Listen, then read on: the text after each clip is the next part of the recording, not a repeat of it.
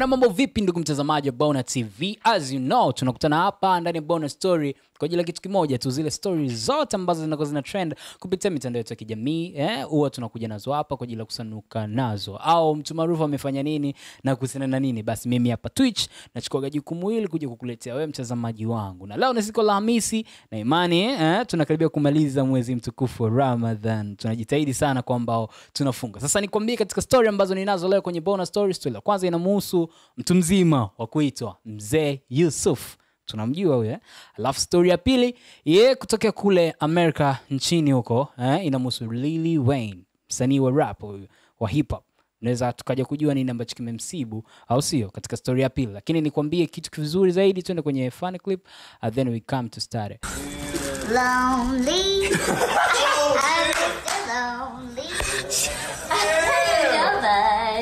Bwana, story ya kwanza kama nilivyokuambia inamhusu Mzee Yusuphu, na kama tunavyojua kauli mbiu yake sasa hivi ni anarudi mjini kwa mambo kibao. Nikukumbusha tu hapo kipindi cha nyuma kidogo, Mzee Yusuphu alikuwa anaimba taarab, alafu ikafikia muda fulani hivi kama amestop akaenda kuhiji. Alafu then akarudi akasema bwana, mimi mambo ya muziki na vitu kama hivyo nimestop. Lakini baada ya kukaa kwa ukimya wa muda mrefu, yani bila kutoa kazi, bila kutoa kitu chochote, tukaona tena Mzee Yusuphu amerudi kwenye mitandao na vitu kama hivyo na kutangaza tena kwamba anataka kurudi mjini. Yani anamaanisha kwamba anataka kurudi tena kwenye muziki. Lakini tukaona ametutolea goma letu la kwanza la kaswida na mambo mengine yanaendelea mdogo. Lakini kitu kizuri bado ambacho hajarudi kabisa mjini, ametuwekea kupitia Instagram page yake baada ya kupost picha akiwa na Diamond. Lakini kupitia picha hiyo chini pale aliandika caption, naomba nikusomee ili ujue nini Mzee Yusuphu alichokimaanisha juu ya baada ya kuposti hii picha. Wakati umewadia kurudi town. Nadhani sasa mmeelewa tatizo, si ndio? Maneno sasa yatakwisha haya. Wale wenye haya mifukoni mwao na wale waliokariri ukalimu na uhalali wafunge midomo yao, waniache nirudi mjini. Akaandika hashtag narudi mjini, akapiga tena hashtag safina liko tayari kuondoka. Asanteni kwa kuja, full dose is coming. Nendeni kafanye kusubscribe channel yangu Mzee Yusuphu. Akamaliza hivyo, alafu akaipiga hapo, ndo inaonekana hiyo picha ambayo yuko yeye na Diamond. Lakini kupitia ujumbe wake hapa kuna ujumbe mzito zaidi. Akasema kwamba wenye haya mifukoni mwao na wale waliokariri uharamu na uhalali wafunge midomo yao. Kwa sababu baada ya Mzee Yusuphu kutangaza kwamba anataka kurudi mjini, mashabiki wake pia hata watu ambao wanafuatilia muziki wake wakaanza kupita kwenye page yake kule na kucomment kwamba wewe ulikuwa umeshaslim na vitu kama hivi, umeshaenda kuhiji na vitu kama hivyo, unarudi sasa kwenye muziki kufanya nini bwana wewe? Yani kama watu kama wanampa maneno fulani. Sasa Mzee Yusuphu kupitia caption hapa amewafunga midomo. Lakini bado maswali yamezidi kuwa mengi. Anarudi mjini vipi kuposti yakiwa yeye pamoja na Diamond? Anarudi na ngoma akimshirikisha Diamond?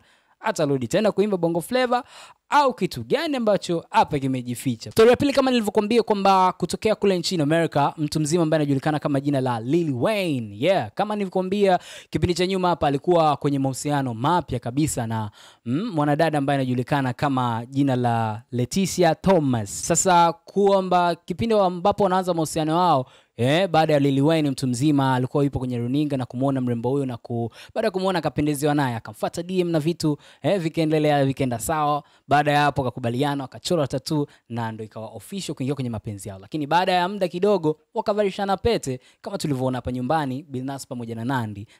Wakawa kwenye uchumba. Lakini uchumba huu ambao hujachukua hata karibia miezi 5-6 haujadumu, na mwanadada Leticia Thomas kupitia Instagram page yake alikuwa na posti picha ambazo zilikuwa zinaonekana ile pete ambayo alikuwa amevalishwa na mpenzi wake Lil Wayne.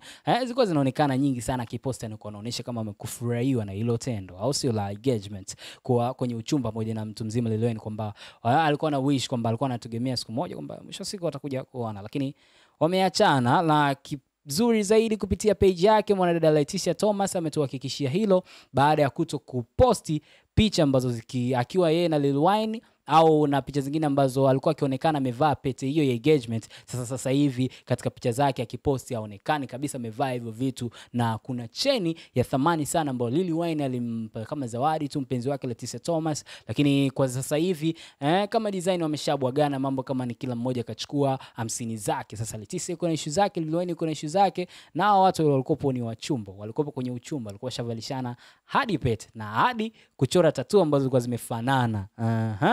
Sasa unafikiri hapa kibongo bongo hii issue ambayo imetokea leo kwa Lil Wayne pamoja na mpenzi wake Leticia Thomas au mchumba wake baada ya kuachana na walikuwa kwenye uchumba kama tunavyoona kwa Billnass, ikitokea hapa kibongo bongo kwa nani na Billnass, wewe unafikiri itakuwaje?